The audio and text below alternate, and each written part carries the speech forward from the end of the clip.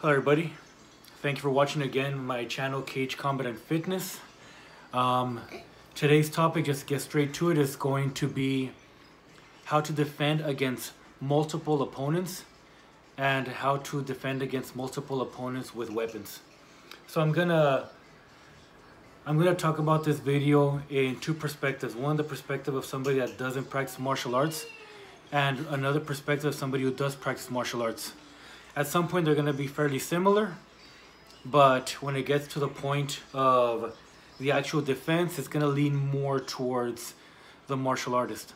So let's get down to it. Let's start first with a non-combatant, somebody who does not practice martial arts. So let's just say you're going by your business. It doesn't matter if you're walking down a neighborhood, going to a gas station, you're going in some cases, depending on where you live, you're crossing the border. Most likely, if you're in a situation where you're walking, you're by yourself, or maybe you and one other person, if you know that that area is not one of the best areas, a bad neighborhood, not one of the best locations to put gasoline, in this case, you gotta trust your gut. If you feel even 1% that you're in a bad area, here's where we go to the situation where, encountering potential multiple opponents. So, and I'm going to try to divide it up and go as quickly as possible, not to talk you guys' ear off. So let's just say you're walking down a bad neighborhood. For some reason, you're visiting a friend, you're visiting somebody, an acquaintance, somebody that you know, even visiting family, but you're not familiar with the area, and you have an idea that it's not one of the best areas to visit. Also take into consideration, is it daytime, is it afternoon, is it nighttime? Basically, whatever the situation is, if you encounter a group of people just talking, hanging out, and you get a gut feeling that, you know what, I don't think that these individuals are, doing something positive or should be there to begin with. Just a gut instinct. Let's just say you're walking down that street and you say, you know what, I don't want to encounter these people. So you cross the street. You cross the street, keep on walking, and these individuals cross the street too. Don't assume that it's a coincidence. Turn around and retreat. Again, now I know it's taking a long shot, but think of the scenario. Maybe they're not up to no good. Maybe it is a coincidence that they just happen to cross the street at the same time and nothing happens. But are you really willing to take that risk that that's the circumstance? Or do you want to be safe and just take the longer route around? Now, let's just say you're going to a gas station that just doesn't seem right. It's more lonelier, it's in a smaller town, or it's in a populated town that's known for not being a very good area. Right now we live in a technological age. If you go somewhere and you have a cell phone with you, go on your Safari, go on your Google, go on whatever search engine you use, and just look up my location. What is it, a safe area? I know, for example, whenever I take my family to to stay at a hotel, be it that we're going for a work function or just for leisure, I'll look up the area of the hotel. If I'm not aware of the city, I'm not aware of the place I'm going to, and I'm taking my wife and my family to stay over there, I'm gonna look up the area. And a lot of the times you'll find it online. So let's just say you're going somewhere, you drive somewhere, you park at a gas station. It's not the best time to be putting gas, but you have to stop anyways. Look at your phone. Look up the area. I'm guaranteed that at least 90% of the time you're gonna find some answers to that area. So if you have to get down, be extra careful. If you see a group of people there, that just feel like they're not up to anything positive, then don't risk it. Stay in your car. Drive away somewhere else for a while until you're ready to go to that gas station and put gas. Maybe hopefully things clear out. So let's say you're somebody who crosses the border. You live around the border cities, and you're crossing by yourself. I mean, right away, that's already that already heightens your danger. So a lot of people know when somebody's a tourist to a town or a city or a different country. Take that into consideration. Might want to be in populated areas. Might not want to risk it. So if you're not a fighter, you really don't want to risk it, because you don't know what situation you're going to put yourself into. Now, I know my explanation is very broad, but most of the time when bad things happen, it's usually a very broad situation. It's not like the movies where you walk in somewhere and the background music starts where it's an ominous sound and you realize you're in a bad situation. You're not necessarily going to find like thugs with tattoos on their faces and visible weapons on them, or some kind of motorcycle gang. That's just something you watch on TV, something to make it obvious that you're in a bad situation. Most of the time when you're in a bad situation, it may not seem as obvious. It's gonna seem you're gonna be indifferent to the situation, where you're not sure if it's just you being too overreacting. Go by your overreaction. It's better to be 100% certain that you're not in a bad situation than 1% uncertain and you are. Because you could be in that 1% where something bad does happen. So now, let's move on to our fellow martial artists. Most of my viewers here that are usually martial artists have practiced some martial art. You're just at the same risk. If you're a martial artist, you know very well fighting two people is already a struggle. So if that's already if you know it's already a struggle, and there's potentially multiple opponents, you know that your chances of not being hurt is very slim. So in your cases, you're a martial artist. Now, the thing about martial arts is that we're trained to perceive. We have a higher sense of perceiving a dangerous situation because we can tell by people's body language. Some people out there really want to hurt you and they want to take what you have. And when you're used to sparring, you're used to fighting, you're used to hearing all these survival tactics by your martial arts teacher, we tend to be more careful of our surroundings. So we tend to have a more amplified way of perceiving a bad situation, of being at a gas station, being at a very shady club, walking down a bad neighborhood, being in a town, in the wrong side of town, even if you're going to visiting a Walmart, a Target. If you do watch some of the news going on now, people are loitering everywhere in certain areas. So martial artists know this, especially the more experienced martial arts that you are, you're going to encounter this. So now let's just say, now this goes for my fellow martial artists, because if you're not a martial artist and you're in this situation, let's just say things are going to go very bad for you no matter what. So you're not a martial artist, trust your gut, get out of the situation. Don't react with your pride, react with survival instincts. If you're with your wife, your families, your kids, there's no shame in being a chicken. You're not being a chicken. You're looking out for the safety of your family, because if you're targeted and you get jumped, most likely there's a chance they might target your family too. So it's better to leave with your tail between your legs than to basically not see your family again in the worst case scenario. So let's move on. You're a martial artist, you're in a situation where you've analyzed the situation you're in. You've avoided shady gas stations, you've avoided shady neighborhoods, you've avoided shady towns where bad things just happen during the wrong times. But you still find yourself in a bad situation where you are faced with multiple opponents. because just due to dumb luck, just due to bad circumstance, just due to being the wrong place, the wrong time, you happen to be in that situation. So now it's time to take action. You're a martial artist, so let's assume these people just want to jump you. They want to steal your wallet, but they have no weapons.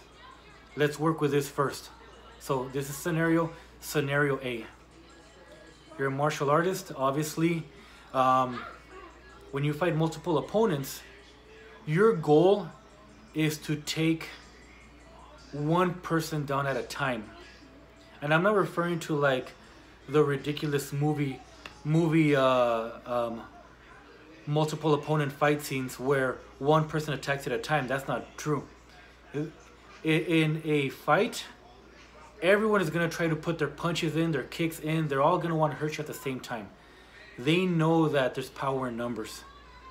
So what you have to do, and this is going to have to go with profiling and assessing the situation, is try to find the stronger opponent and try to sidestep your way around that opponent while using your peripherals to keep away from the other two. You want this fight to be one-on-one, where all your intensity is going towards the strongest opponent and take them down.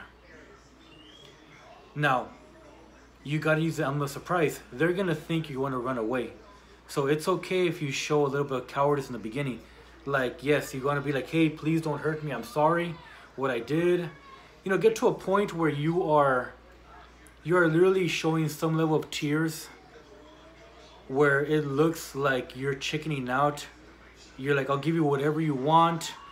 But if you know that even if you give them what you want, they're still going to attack you, then yeah, your biggest advantage is the element of surprise. You're here saying, please don't hurt me. Look for your wall. Right here, I got a wall. Back into that wall at some point. So at least you know all you have to worry is your peripherals versus somebody trying to get behind you. No, I'm sorry. You see, let's just say the strongest fighter is to your, in this case is my left, to your left. Like, no, I'm sorry, you know, please, you know, I don't want any trouble, you know, a situation. And, you know, your element of surprise, your hands are here, ready to strike. You see this person and you just aim for the vital points. You're a martial artist, you understand where the vital points are. You know you can knock somebody out in certain areas of the face, or you can take them down and start striking certain areas of the neck. Now, I'm not going to name them because I don't know who I'm talking to. I don't know if out there in YouTube land, you're somebody who wants to use these vital points for your advantage to hurt other people. So as a martial artist, you know these points that I'm talking about. Hell, you can look them up. So you see your opponent, you go straight to the vital points. You stun this person, you take them down really quick, and you move on to the next person right away. I guarantee you, when you do this, the other two people are gonna, let's just say it's 3 people, the other 2 are gonna be wondering like, what just happened? We were laughing at this guy because he was crying for us not to hit him or to attack him, and all of a sudden he's taking one of us down. What's going on? Element of surprise, go for the next one. Then go for the next one. That's in the obvious situation that these people are not armed. And yes, you are using the element of surprise. Now, if you want me to tell you what fighting style to use, honestly, you know, if you're a martial artist, talk to your martial arts teacher. Ask him the same question. How do I fight against multiple opponents? Can you put me against multiple students just to have an idea what it feels like to be attacked by multiple opponents? Now, let's just say you're not practicing no more, but you do understand the concept of martial arts. You know, best martial arts you can look up is Krav Maga, which it is a much more dirtier, straight to the point fighting style, where it does implement a lot of speed and a lot of dirty tactics. Krav Maga was basically founded to train somebody who has no training and give them some tactics right away. Or Sistema. Look this one up. It's a style that Christian Bale practiced for his role in Batman. You'll see a lot of this protecting the neck and protecting this part of the head. And it might look weird when they're attacking, but it's because you're trying to protect some vital points, and you're still using all these movements to work around your opponent, multiple opponents. And yes, you are going to get hit because you're fighting against multiple opponents. Instead of two fists coming at you, if you're getting hit versus one person through lucky shots or through missing a block or whatever, you're going to get hit by 6 fists or 6 feet. So keep that in mind. Don't expect to come out clean. Whatever you see in Taken or whatever you've seen in John Wick, I mean, if you watch John Wick, he gets hurt. He gets hit. It's a bit more realistic. But in reality, that he'd probably be dead, you know. So, but yeah, there are some styles there on the YouTube world that you can look up where they do focus a lot on multiple opponent fighting. Now, the weapons. So we're at minute 16. We're talking about weapons. So let's just say you are in the bad situation where you've encountered your opponents having weapons. It's not going to go good for you. I'll let you know right now, it is not going to go good for you. If you try to fight these individuals, first of all, and you land punches and they have weapons, they're going to use the weapons against you. So I just want to bring a realistic situation to light. There's a good chance, you know, you're going to come out very hurt, and that's the best case scenario, very hurt. Now, depending on what weapons they have, most likely people carry pocket knives. And knives are very dangerous because they're very fast. Now, if somebody has a baseball bat, if somebody has a pipe, there is a pivot point where they can hit you. So if somebody tries to hit you with a pipe, they try to hit you with a baseball bat, hell, they try to hit you with a chain, kind of like the melee weapons you see in video games, there's a pivot point. If somebody has a bat and you approach them, you cut the distance right away, that bat's not going to have a lot of distance to hurt you with. Now, the thing is, if you're fighting multiple opponents, there's a good chance they're all going to be carrying knives. And obviously, and at some point, and one's going to be carrying a gun. Now, the question is, are you in a situation where you should fight? Or are you in a situation where there's a chance they just want what you have? They're not going to hurt you. They just want to take what you have. And they don't want to be held on counts of murder. They want to be, you know, they're okay with being held on counts of theft or on assault. So now that's a very tricky question because you don't know. You don't know the people that you're dealing with. You don't know if the whole point is to kill you and take what you have, and the whole point really was to kill you in the first place. So that is a question that's going to have to come from your gut in that moment. But let's just say, let's say you want to at least come out alive in this. Okay? Well, if you're a martial artist, then this may work to your advantage. I'm being very realistic here. I am not trying to tell you that if you do kung fu, it's the best kung fu. It's gonna save you if you do know Sistema or Krav Maga, or you know you have the best strongest punches and kicks. You're gonna take everybody down. I don't want to say that, because most of the people that use knives will not just attack your vital points. They'll attack your hands. They'll attack your arms. They'll attack your legs. They'll attack everything that you. If you're throwing a punch at them, they're gonna attack the arm. They're gonna attack the hand. They're gonna try to stab you everywhere. So the best thing you can do in this situation is kind of like the one where in scenario A, where you try to fight one of them, is element of surprise. You try to disarm one of them. Now, I'm not going to tell you to use a martial art book tactic of disarming somebody where you do step 1, step 2, step 3, step 4. No. Element of surprise is that somebody pulls a knife on you. They're expecting you to cower right away and be like, hey, man, you know, no. Now, again, I'm only saying this because you have no other option. I'm not saying this is your first go-to move. If your first go-to move is to say, hey, here's my wallet, here's this, I didn't, you know, if they have masks, I don't know who you are, take what I have. It's not worth it for me to, I don't even care. I'm gonna, as soon as you take my money, I'm leaving this town anyways. I don't care who you are, goodbye. And if they just take your stuff and leave, great. You came out alive. But let's just say you're not in a situation, and you're in a situation where like, they're gonna kill you no matter what. They're gonna wanna stab you no matter what. They want to make sure that they want to end you no matter what and still take your stuff. And if you got your family with you, even worse. Being very realistic here, sucks to hear, but here is the option that I have for you guys. Somebody pulls a knife out on you. At that point, when they pull that knife out on you and they just want to show you that they have that upper hand over you, you take it right away. One way or another, I don't care if you have to grab the blade. Who gives a shit?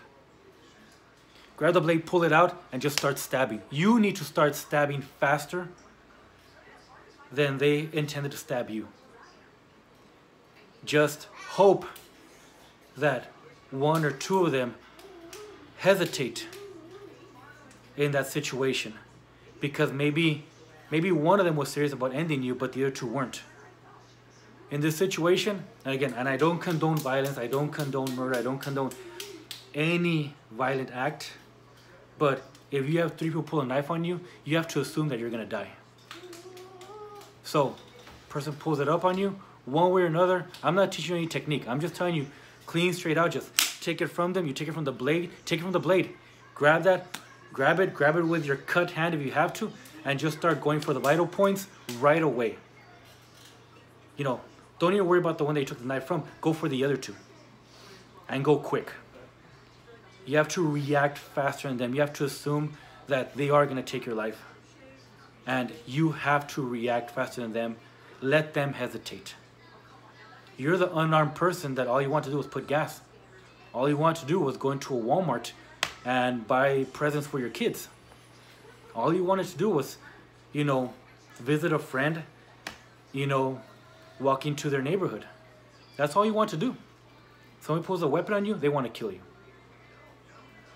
Again, I don't condone violence. Just calling it how it is. Now, if you feel they don't want to hurt you, they just want to take what you have, and you're right, great. That is the best case scenario in scenario B. But if it's not, yeah, you have to react.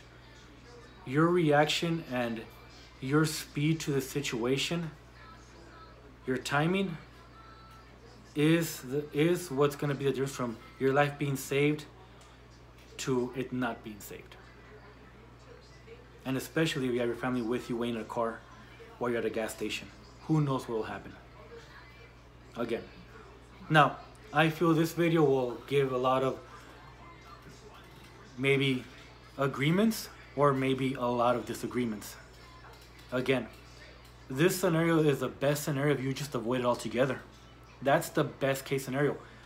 Trust your gut. You're driving to a gas station. It's late. You see a group of people just loitering in there. Go to another gas station. Drive away for a while to where there's no people. Wait till they're gone. I mean, that really is your only other option. If you want to be a man and say, I'm not going to let a group of people intimidate me, well, you know what? You know, your family will know you're the dead man. And there's a percentage of that can happen. So, again, this is coming from me in my strong opinion of this situation. There is, you know, if there's any better answers, look for them. I could tell you, I have not been in a situation where I've been attacked by multiple weapons, you know, and I'm thankful for that. But at the same time, I don't take my family and put them in stupid situations either. I use what I learned in my martial art training, in further training that I've seen, and I've said, you know what, maybe this is not a good idea to be here. And that's the survival tactic I can teach. Is just don't be there. Is analyze the situation. If you think you're in danger, even 1%, don't be there. You know, put gas in the daytime. Don't be dumb. You know, Load up if you're traveling, you know, and you have a half tank of gas, fill up your tank again in the daytime with a half tank of gas, then wait until it gets really low. You know, research the area you're going to. If you're going to visit a different city or a different state, you're traveling, look up where you're at. I'm fairly aware of the places that I go to and the places I'm not going to take my family to go. You know, there's dozens of Walmarts. I know which Walmarts I'm going to. I know which Targets I'm going to. I know which cities are more known to be more safer, you know. Again, 25 minutes in, I don't know if some of you will watch this or not, but I'm happy to hear your comments, happy to hear disagreements. Maybe I'll learn something from you. Maybe you might have a different tactic. Now, yeah, I know I'm going to hear the, why don't you carry a gun? In this scenario, we're assuming you don't have a gun. If you have a gun, well, hey, by all means, go nuts.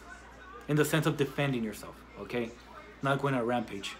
But I'm getting a scenario of you're a normal family man that doesn't have a bad thought in your head and you're in a bad situation. That's the scenario I'm giving you. Obviously, if you're in law enforcement or you know how to use a gun, you have it with you, you're in a bad situation, somebody comes up to you and you pull it out, well, yeah, of course, you're going to have the upper hand. You have the upper hand weapon. Again, I understand the gun has 1,000 times more stopping power than any other weapon. So, all right, happy to hear from you guys. Hope you enjoyed this video. Have a great night.